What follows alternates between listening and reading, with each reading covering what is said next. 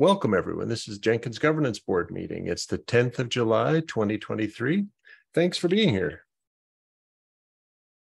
Topics I've got on the agenda for today include news and action items and community activity. I don't have any other topics other than those three. Are there any topics that need to be added to the agenda other than those three?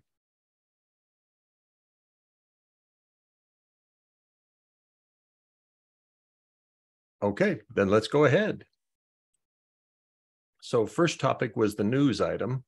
Thanks to Chris Stern and Alex Brandis and others, Jenkins 2.401.2 released on time, June the 28th. The next LTS baseline will be selected 2 days from now, Wednesday. 2.414 looks promising. 2.413 looks good. So looking forward to that. And thanks in advance to Chris Stern for his work on 2.401.3 that will be coming up at the end of this month. Thanks to the Linux Foundation for the infrastructure upgrade. Alex Brandis detected that we needed to go from Jira 8 to Jira 9. They completed that last week. Thanks very much to them. And I'm now a member of the CDF Technical Oversight Committee, voted in. Any questions on the news items? Okay, then let's go on to action items. On the action items, I am pleased to say that after only maybe 2 years, okay, maybe a little less, but after an extended period, the governance meeting archives has been created and has content in it. And it's got the material from 2023. So here it is as a markdown file and visible, ready to go. So we'll continue using that. There are certainly improvements coming in the future, but it's there.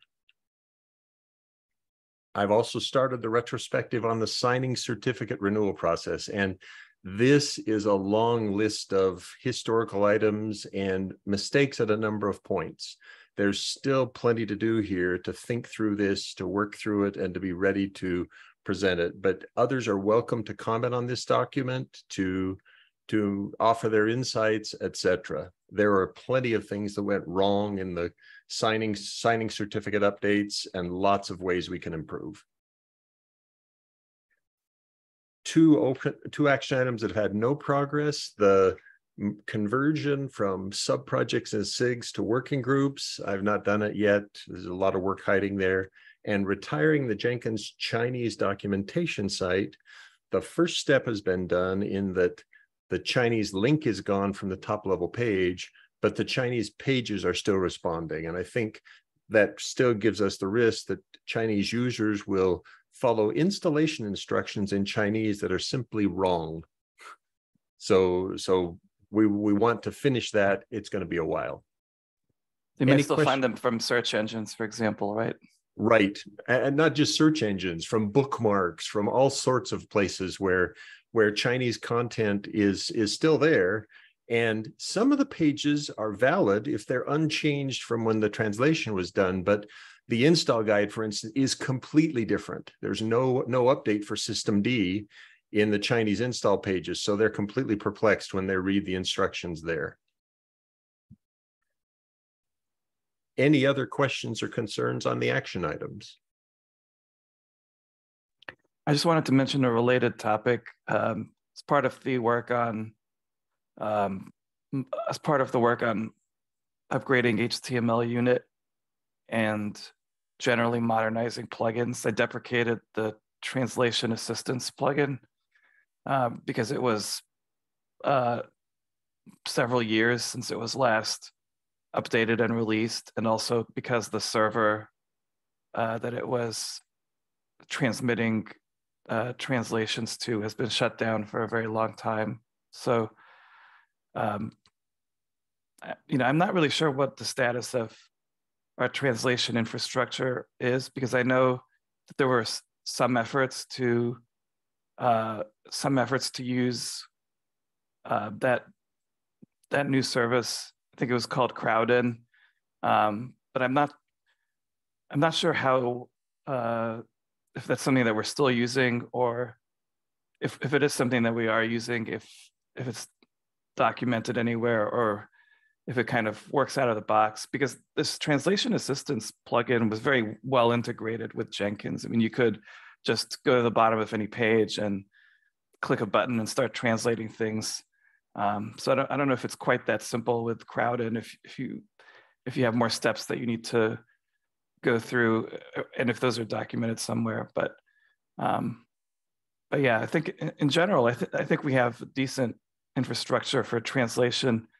You know, when we moved to Java 11, we migrated to UTF-8 for all of the properties files in Jenkins core, and I think that's helped a lot of people because they don't have to deal with the encoding problems that we've had in the past. So we've made some progress there, but yeah, in general, I think there might be some more polish that we could add to the whole translation infrastructure.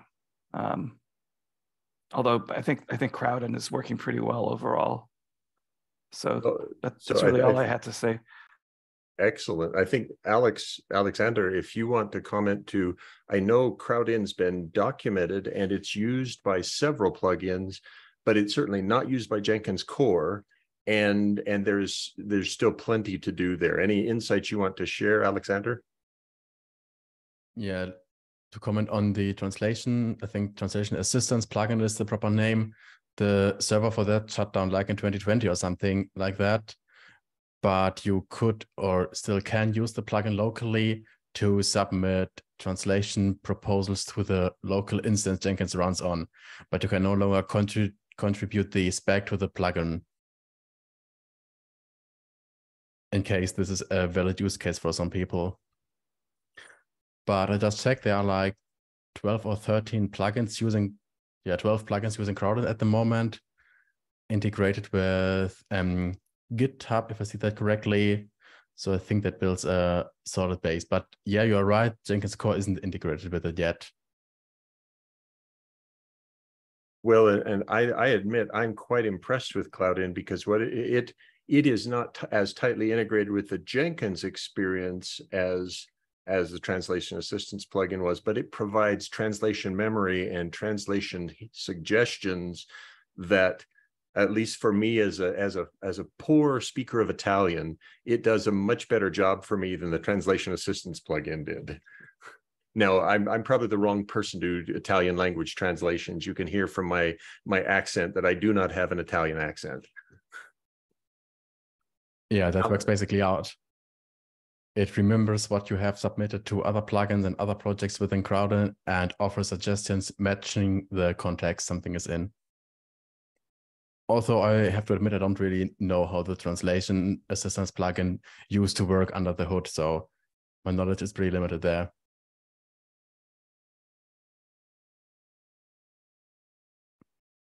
Good, thank you. Thanks very much. So yes, it's a good place that we could do significant improvement in making things, more plugins use Crowdin, and eventually getting to the point where core might consider using Crowdin.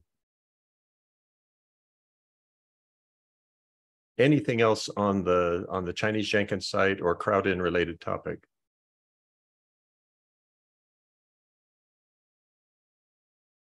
All right, thanks, Basil.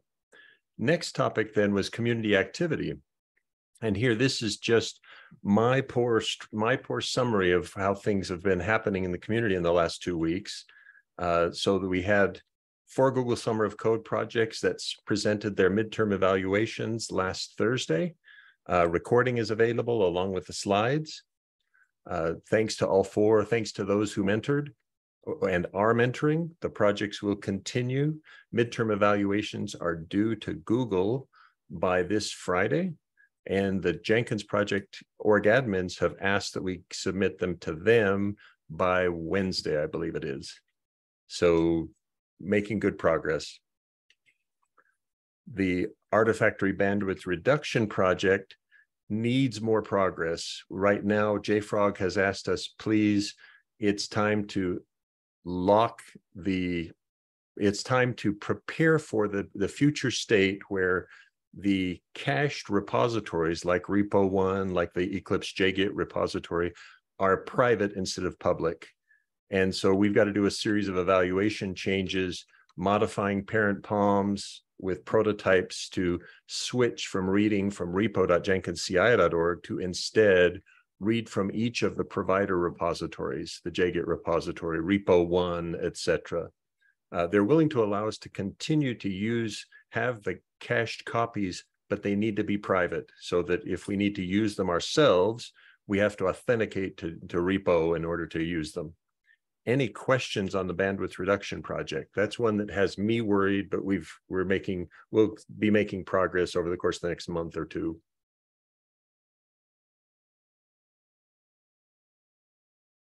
Okay, next topic then is prototype.js. So thanks to Basil and to Tim Jacomb, the 2010 prototype.js JavaScript library is being removed. All references to it have been removed from Jenkins core, and a feature flag has been implemented that allows a Jenkins core user to actually turn off prototype completely. Now, right now, that doesn't help much because there are some key plugins that have not yet integrated and released their removal of prototype.js. And you can see the status of those in this tracking sheet. Thanks very much to Basil and to others who are maintaining this. Basil, I think it may just be you. Whoever it is, thank you, thank you. It's a beautiful piece. Credentials and declarative pipeline are the two really big ones. And then we get down into the still big ones, but not as big. Git parameter, for instance, Basil, I think you've submitted an adoption request for that one. So that one's coming. Others further down need more and more work. Any questions on prototype.js removal? Yeah, this is looking a lot better this week than in previous weeks. And if you go back to that list, I can give some updates. Pipeline model definition, I need to change that to yellow because it was merged over the weekend. But it still hasn't been released yet, similar to Blue Ocean. And Git parameter, I have an adoption request that should hopefully be clearing by tomorrow, I think, which will allow me to release that fix. Uno choice, we've got a contribution from the community, which I've already proved, and which is simply awaiting a little bit more testing by the maintainer before it's merged and released. But I think we're looking very good with that one. So many thanks to Rahul for contributing that fix. It was a fairly difficult change to implement, and I was really happy to see how this one turned out because we also added, or I should say, Rahul also added a lot of automated front-end testing prior to developing this fix. So we're in a lot better shape maintaining this plugin now and in a much more confident state to implement future refactoring and other changes. So yeah, Uno choice is looking pretty good. I've also got an adoption request for categorized view, which might take another week or two to clear, but that one should also be in good shape once I get release permissions. Most of the items below categorized view still don't have pull requests open. The Docker Hub notification plugin is maintained by some CloudBeast internal team, and I have also pinged that team. So that one I think should be okay. But the ones that I'm worried about are mostly corporate maintained plugins, like Fortify is maintained by a corporate team, not a CloudBeast one, but some other company. And similarly, Synopsys Coverity is another corporate maintained plugin. Same with Qtest, same with OpenStack Cloud, same with Azure App Service, same with Oracle Cloud Infrastructure Compute. Same with chat work. So I'm not really sure how we should approach these in the long term, because it's almost impossible for a community member to go and test these changes. They're typically integrations with some sort of third-party software, whether that's Fortify or Qtest. And without access to these proprietary packages, it's almost impossible to do testing of these changes. So these really need to be done by someone who uses the plugin or by the corporate teams that have developed these integrations. And so that's why I haven't submitted any pull requests to them. At the same time, I've gotten very little in the way of responses to the various issues that I've filed, where I've asked some of these corporate teams to take a look at the use of prototype. And I think that's because we haven't set a clear date by which we want to do this by. So there hasn't been a huge incentive to start tackling this issue. Well, that's one of my theories anyway. But yeah, I'm not sure what we could do to more strongly encourage these corporate teams to tackle the prototype removal. But I don't think it's something that a community member could implement without actually being a user of this software, unfortunately.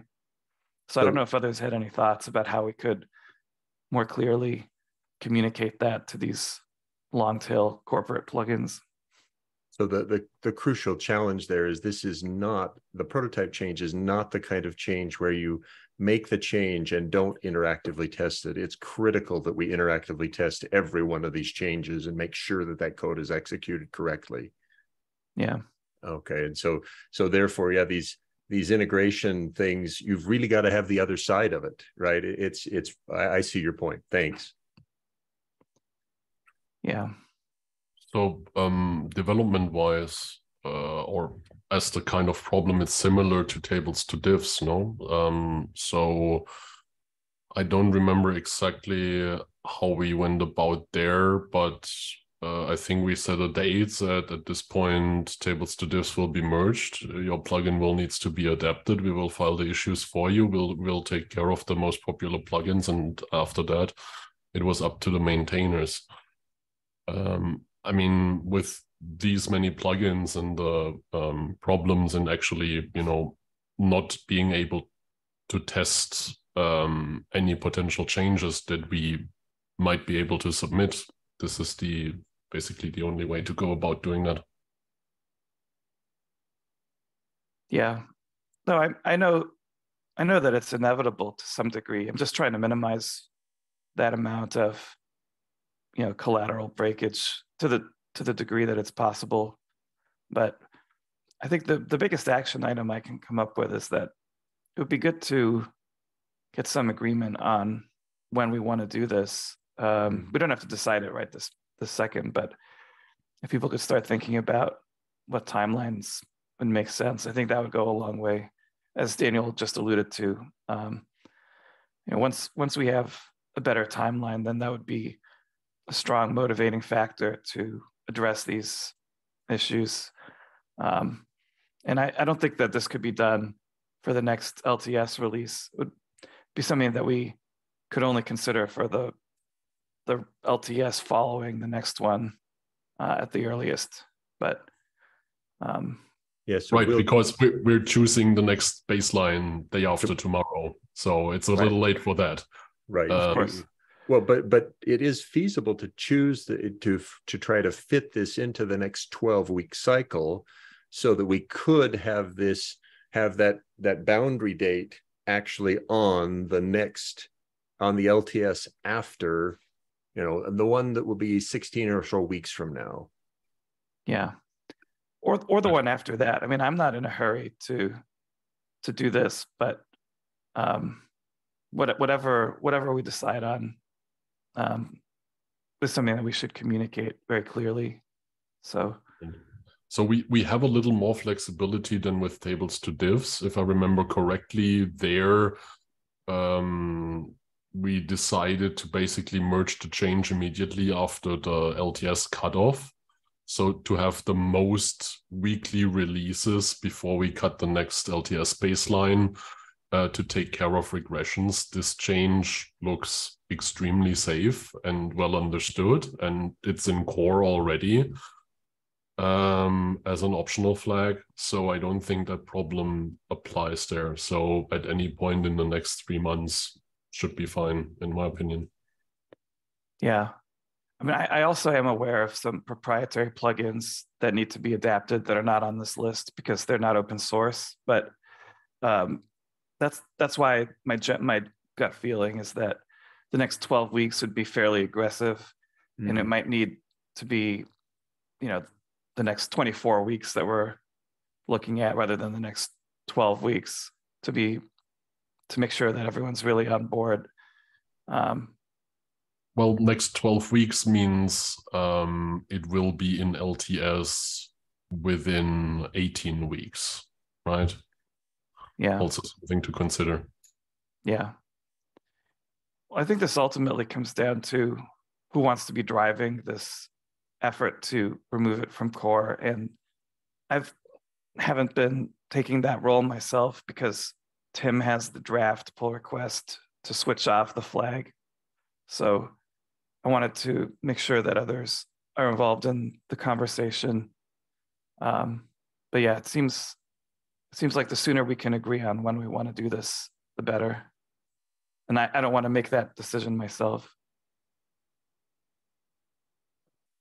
I think that makes sense. So it feels like it may be there are still items very high on the list that say it would be a really bad thing if we merge that into Jenkins core, right? With credentials and declarative pipeline, weekly would be terribly disrupted if we merged too soon there.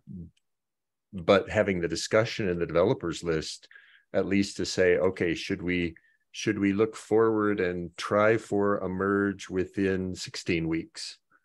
And then that conversation about, okay, what would that mean in terms of timeline and which LTS version would it go into, et cetera. Good point. I think that it'd be okay if I started that conversation. Basil, do you have any objections if I start that conversation to try to ask about that, just to get people thinking about it? I think you may be right that 12 weeks may just be too aggressive, given the number of things that need to be done, particularly not just proprietary plugins from my employer, from CloudBees, but also proprietary plugins from other large companies, right? From Synopsys and from others. It's in everybody's best interest that this be a smooth rollout, and we'd like it to be much smoother than tables to divs was. Yeah. I mean, if you're interested in starting that conversation, that's fine with me. I don't mind starting it either, but I was just waiting until more of these rows had turned green. But yeah, I think it's an important discussion to have. Great. All right, thanks. Anything else on prototype JS removal?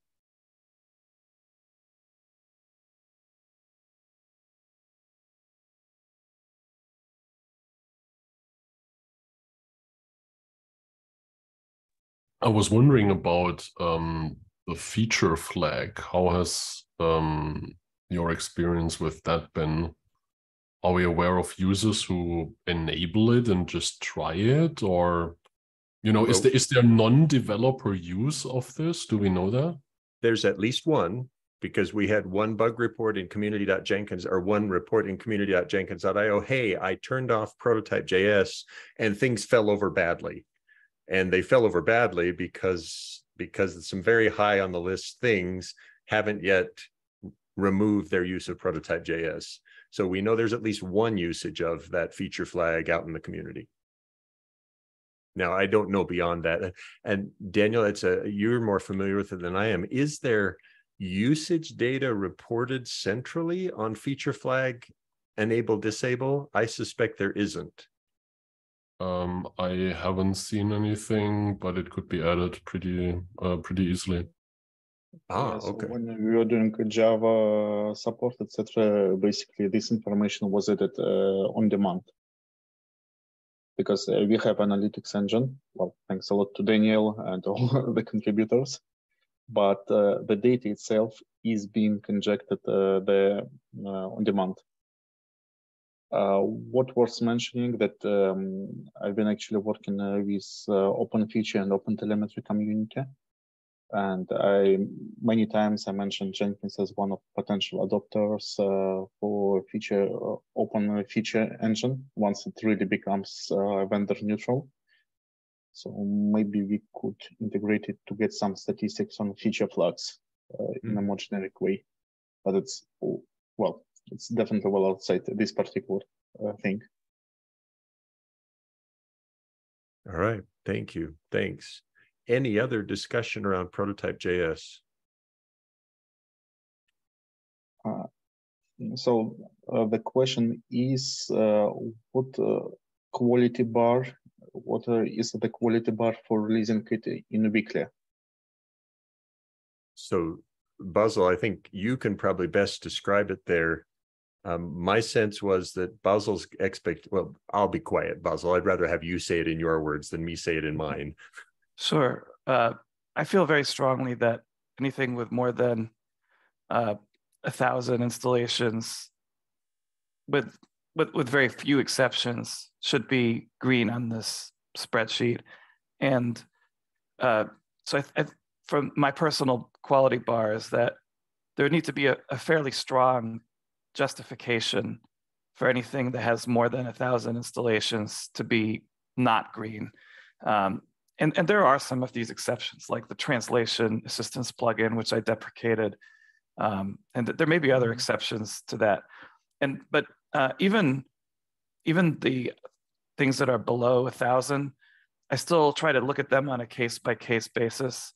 And some of them are truly abandoned, like HTML audio notifier I think it's like 9 years since the last release of it. So I feel pretty safe about ignoring that. I can't imagine anyone still using these audio notifications 10 years after this plugin was last released. But that isn't the case necessarily for some of these others, like OpenStack Cloud or Oracle Cloud Infrastructure Compute. I don't know how many people are really using these. And some of them weren't released that long ago, maybe like 2 years ago or something. So even for these, I want to treat them on a case-by-case basis rather than simply assuming that anything less than 1,000 is safe to ignore. I want to try to make the best effort to either repair these ourselves or to contact the maintainers.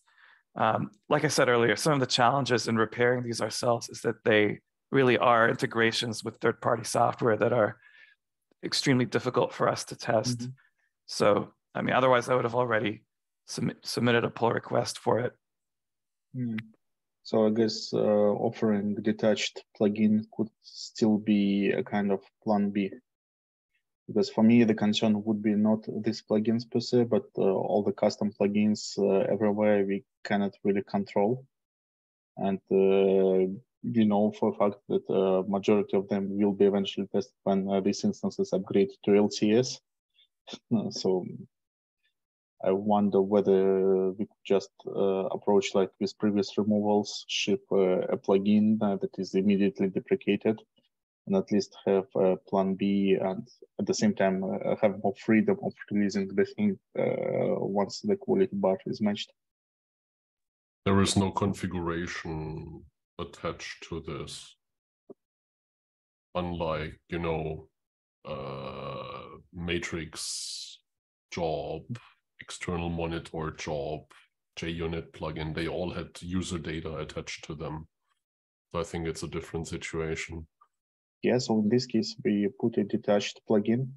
So basically the plugin that is not bundled by default, not installed by default. Well, then it's not detached. Then it's just a separate plugin like the one I wrote for. Yeah, sorry, it's my terminology mistake. But yeah, what right. I meant is actually if someone experiences issues, and definitely we are not going to fix all the plugins in the wild. So maybe just providing it as a simple plugin could save us a lot of time on firefighting later. Yeah, I'm of two minds about that, because on the one hand, it would give people an escape hatch. We do have a project-wide history of providing these escape hatches, so it's certainly consistent with our past experiences. But on the other hand, I really don't like shipping these escape hatches, because you never know when it's safe to rip them out. And if you really remove it fully without having an escape hatch, you'll get feedback very quickly if something stops working. Whereas if you have the escape hatch, someone might be using it and not telling you about it. And then you never really know when it's safe to remove the old code. It effectively commits the development team to supporting the old code indefinitely, which is not a non-zero cost that I'd rather try to avoid. So I have some mixed feelings about providing an escape hatch. There are pros and cons. Something else that I find interesting in particular with this project is how few plugins are even affected, right? So we have like 2,000 plugins total, and you found just 65 that actually needed to be changed, meaning the chance that a plugin is, all else being equal, that a plugin is affected is fairly small. So there's a good chance that we're basically talking about 0 plugins. Maybe. Yeah, most plugins are doing extensive JavaScript on the front end. Probably the most sophisticated one that I've seen was the Uno Choice Active Choices plugin, which I didn't really know about, but this plugin does some very sophisticated reactive JavaScript to add and remove parameters on the front end based on selections. So that was very interesting to me, because I didn't know that we had stuff like that out there in the ecosystem. But most of our front end is either extremely simple or implemented up with something other than prototype. For example, all of Dr. Hofner's plugins are using non-prototype modern frameworks to do sophisticated things. So the intersection between the set of doing fancy front end and doing that with prototype is indeed very small. Very good. Thank you. Anything else that we need to discuss with regard to prototype? Feels like the next stop is a discussion in the Jenkins developer list about getting a rough timing on when. And I think Basil's right that it's probably not in the next 12-week cycle, but 12 weeks after that may be a very, very good time, given the progress we see so far. Great. All right. Thank you. Next topic was HTML Unit 3. So whereas Prototype.js is an upgrade of production code, HTML3 Unit 3 is test code, but it's widely used and quite important to how Jenkins does its testing.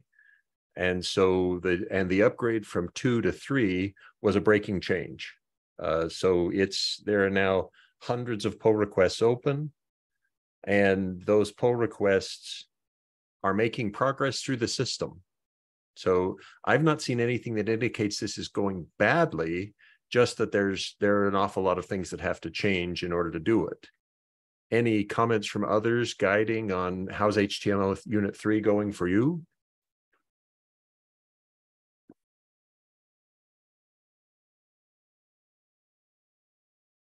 Okay, well, and the tracking sheet, again, a great help to have these tracking sheets on these large scale migrations. And this one, okay, Chinese localization plugin is the first one that's read. And then, okay, yeah. So this looks quite promising. Yeah, in this spreadsheet, most of the work is in the 20,000 to 1,000 range, and that's always the most difficult part of any of these ecosystem-wide projects, in the sense that there's a lot of plugins that are within that range where they aren't big enough to be actively maintained, but they are still widely used enough that we need to be somewhat concerned about them. So that's probably the area that needs the most attention in here, is that range that we're looking at now of, I don't know, 20,000 to 5,000 or something like that. Right. And again, these are test changes, but they are potential barriers for other changes. If one of these plugins needs to update its parent POM, then it will have to do the HTML Unit 3 upgrade in order to get the new parent POM. Yeah, very good. Thanks. Those are all the topics that I had. Were there any other topics that others wanted to bring to governance meeting today?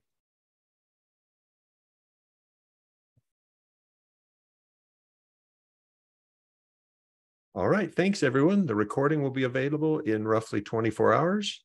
Thanks very much for your time. Just a quick congrats to Mark for being elected to the CDF TOC. I'm not sure whether you mentioned it in the beginning, but yeah, congrats. Thank you. Thanks very much.